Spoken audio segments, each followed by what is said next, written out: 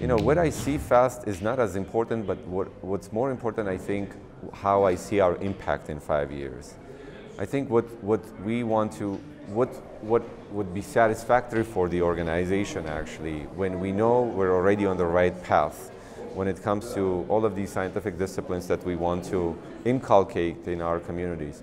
If we have, by that time, if we have very strong educational system, when we have educational programs at the university level, from kindergarten all the way to university level, that are competitive with the Western standards, that the level of instruction is high enough for people that have a great amount of input into education, the output is competitive with the Western standards.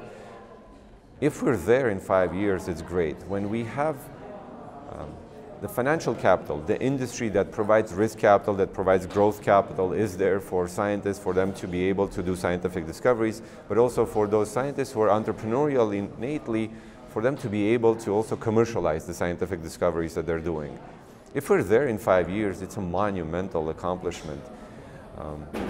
But even if we're a little bit short of that, we still will be satisfied with many of the results we do. But that's how we're looking at Armenia. We're looking at these verticals being filled with proper mechanisms and with proper ingredients for them to function at the highest level.